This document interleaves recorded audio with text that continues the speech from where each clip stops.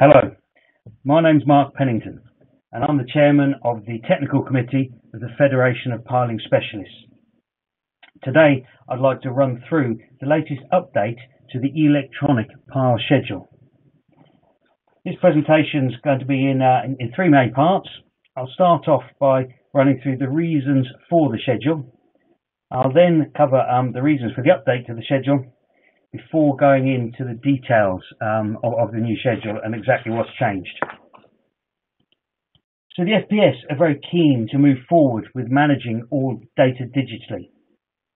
Members of the FPS have used their own various types of guidance, including stuff that they've produced themselves, to develop their own digital data management systems. This includes use of common data storage areas and various different ways to capture design and construction data. This includes mobile devices in the field to capture data digitally, and even using rig instrumentation to capture construction information immediately without manual input. Modelling is also developed using BIM models to capture as-built information, produce logistics plans, and look at 4D planning. However, our experience is this is not fully embedded with the industry, and I think this is for three main reasons. Firstly, there's not a consistent approach with the industry. The input and the output information varies significantly. Secondly, there's no contractual requirement for foundation subcontractors to provide information in a consistent and digital format. And thirdly, the data and the models are not always linked. This means that to update the models is sometimes very clunky when the data is changed. I think if we can solve these three key issues, then I believe we'll be able to open a lot of opportunity. The first opportunity has to be around the data management. If we look here at this very simplistic model, which is set out around processing data digitally as part of a foundation subcontract. By definition, as this is a subcontract, the project will hold a certain amount of data and may even have its own project model constructed from that data.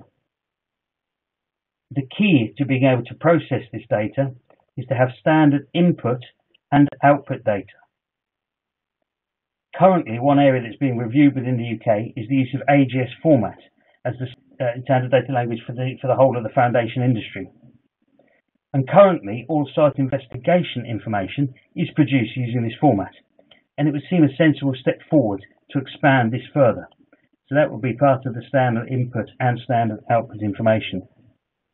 In addition to that, all foundation elements should be coded, and the obvious way around coding these in the same way is using the uniclass format, which is already in process. And the third way is the electronic pile schedule, which is what we're talking about today. So we're proposing if we have these three standard methods of input and then standard methods of output data, it will make the process a lot better. With the standard input and output information, then the development of ways to process the data can follow. This could include transmitting information to and getting information directly from the rig instrumentation in a consistent way, using data to develop designs, and capturing construction information digitally in the field. It also could add to the processing of the site investigation information to make it more consistent. If we get the data transfer right, then the model development can follow. This can develop as the data develops. The final piece of the jigsaw is the contractual arrangement. This needs to be part of the contract to supply consistent and clear digital information to actually embed it properly within the foundation industry. But to have a standard contract, you need the standard information. So really, we can see the e-pile schedule, which we're talking about today, is a key part of forming this standard input and output information. So that was a little bit about why the schedule is needed and how it will fit into a new digital kind of process. So if we look now at the e-pile schedule itself and why we needed to update it. So the previous version of the schedule was created in 2012. It was a good 8 years ago now. Terminology has been updated to make it more consistent with the Eurocode.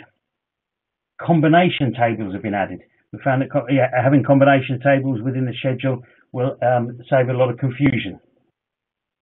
And there are also guidance notes with examples provided, because that was feedback what we had from the previous version, that the guidance notes weren't clear enough to make the schedule usable. The need for a standard schedule not only is helping the digital process that we've spoken about, it's around being aligned with the Eurocode to make sure we are compliant with the Eurocode in a very consistent way, and also to make sure there is full consistency, completeness and clarity on pile loading. We'll go on to, in a minute, some examples of pile schedules which add confusion to the subcontract pile designers. These are some examples of some pile designer questions. So we asked the Federation of Piling Specialist Designers for some feedback on how they were working with pile designs they were having to carry out and some of the issues they were experiencing. And here we can see some of the comments that we found and why we needed to revise the schedule. So we had some information that was provided, which meant that the groundwater, for example, wasn't clear how the groundwater would be applied to the pile loading, whether the actions were favourable or unfavourable, which the leading variable action was. These were unclear, and so it led to an unclear pile design. The problem with having unclear information when you're carrying out pile tenders is that in many instances the pile tender designs are carried out in a very short period. This means it's not always possible to get back to the structural engineer to clarify the loading combinations in order to carry out the designs. This means that tenders are produced and contracts are let based on unclear information, which leads to problems further on down the line. This results in, as I say, additional risk to the project and additional cost, either borne by the contractor or the client, depending on how the contract is set out. So having a consistent approach would allow that to be stopped. I wanted to run through now some recent examples of pile schedules that we've seen within the Federation of Piling Specialists and how different they are. So here's the first example, and again you won't be able to read that properly, but basically that's a pile schedule for around about 8 piles, and there aren't 2 schedules one over the top of another. The pile schedule pile number 1 carries along the first table and into the second table. So really you can see by definition how those different loads are applied to the pile and what loads you're actually designing the pile to can really be up to significant interpretation by the pile designer, and it can lead to significant variances. The terminology is not in Eurocode format, but as I say, the main problem is just the sheer number of different combinations and how they're applied together. The second example we have here, as I say, is around actually a load on a pile cap. So here we can see that the loading information, again, is not Eurocode compliant, and because it's actually a load on a pile cap, when you take that load from the cap and transfer it down into the piles, it can lead to even further errors in the pile loading information that's used for the pile design. And finally, here's another example, which again provides loads in a non-Eurocode format.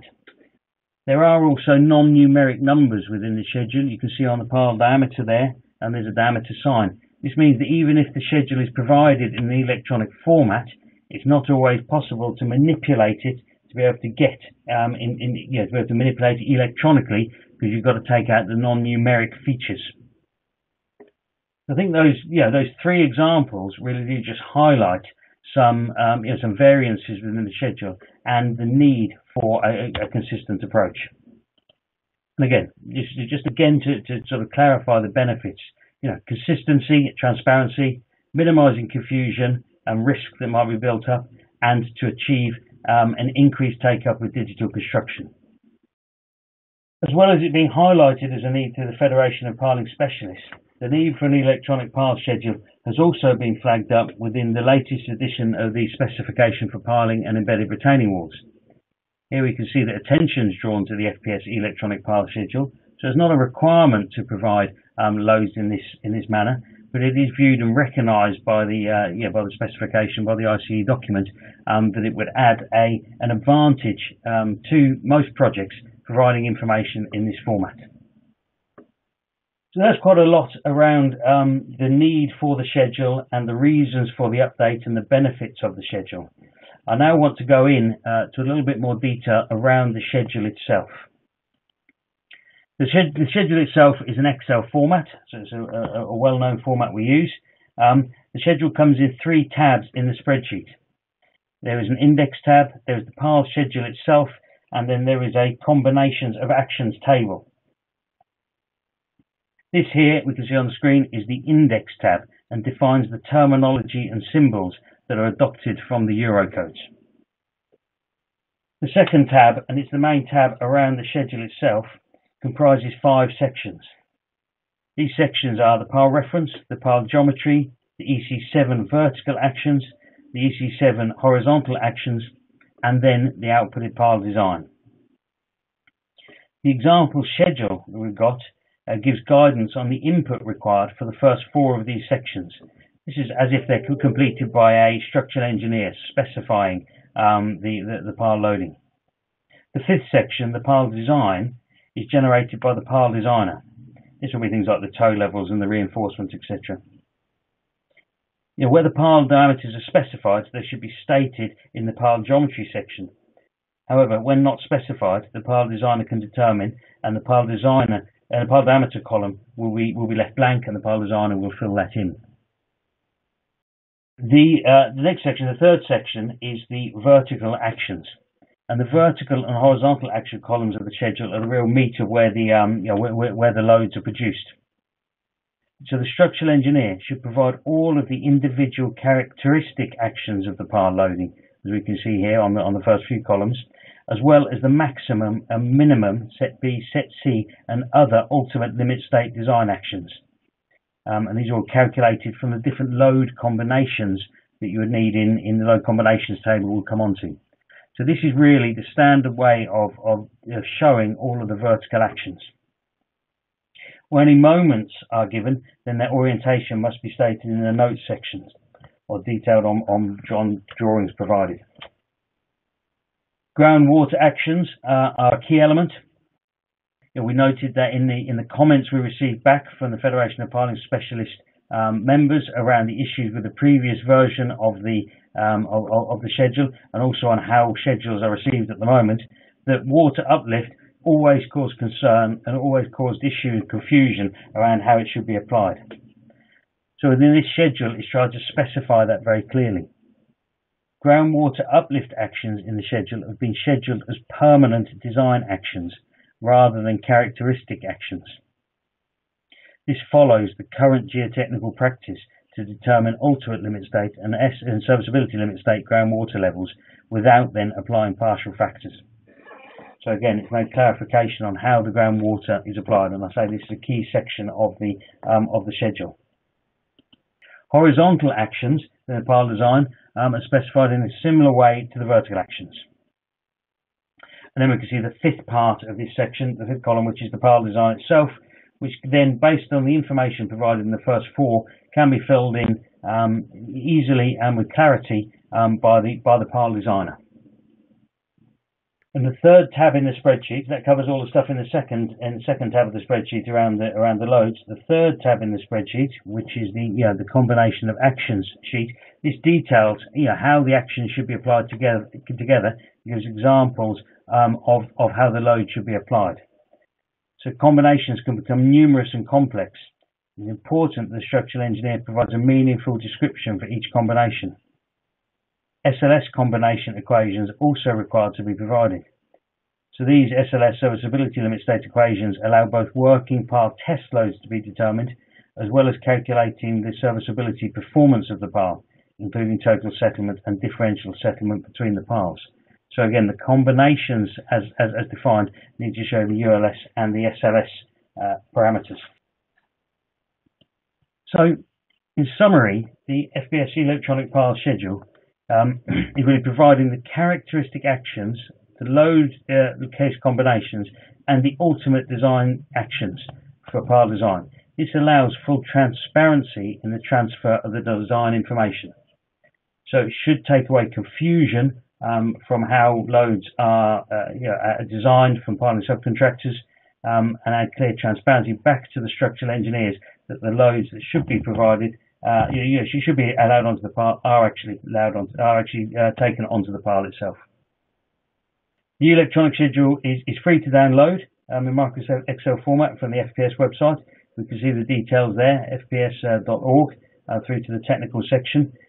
And really, we're just asking people to look at that schedule and provide piling, loading information in this format to add consistency and to ease the flow of digital data through the piling subcontract. And finally, I'd just like to finish on a bit of another cell around the AGS data.